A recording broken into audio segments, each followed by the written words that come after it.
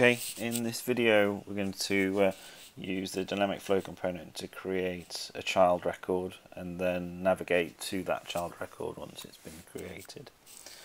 So as per the other videos, let's start with a quick look at the flow itself. This one's called Quick Opportunity. And the Quick Opportunity flow takes the record passed into it. In this case it's going to be a flow that started from an account, and it quickly prompts the user for the name of the opportunity, defaulting that to the account name and an amount. And then the record create element from flow is used to specify the account ID associated with this opportunity. Of course, that was passed in through the flow TB_record variable, and the amount entered, the name entered, and also it defaults the close date and stage name, and finally captures the opportunity ID once the record is created in another variable.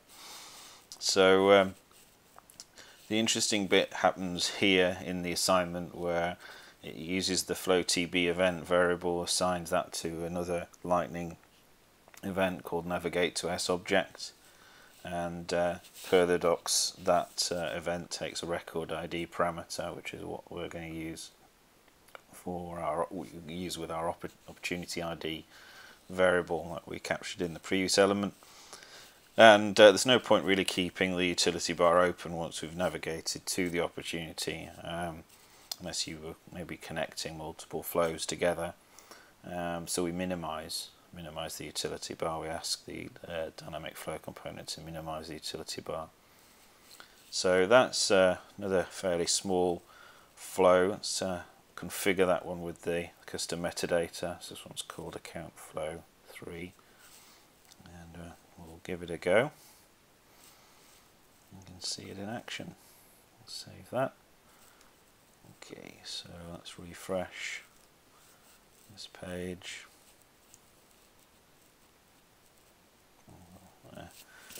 See that quick opportunity wizard in the utility bar. There it is. So it's brought in the account name, defaulted that. I could obviously overtype that or edit that. I'm going to, but put the amount in there.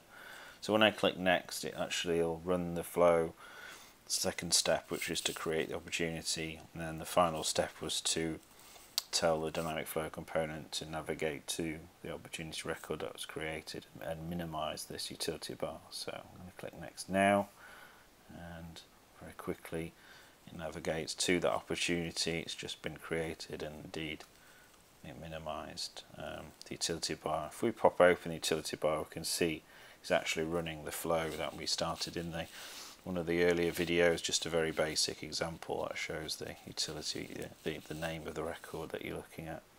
You can go back to Burlington Textiles, and of course it'll run the flow associated with account, which of course is our quick opportunity flow. I'll do that one more time. And you can see an example of effectively creating a child record from a flow and navigating to that record.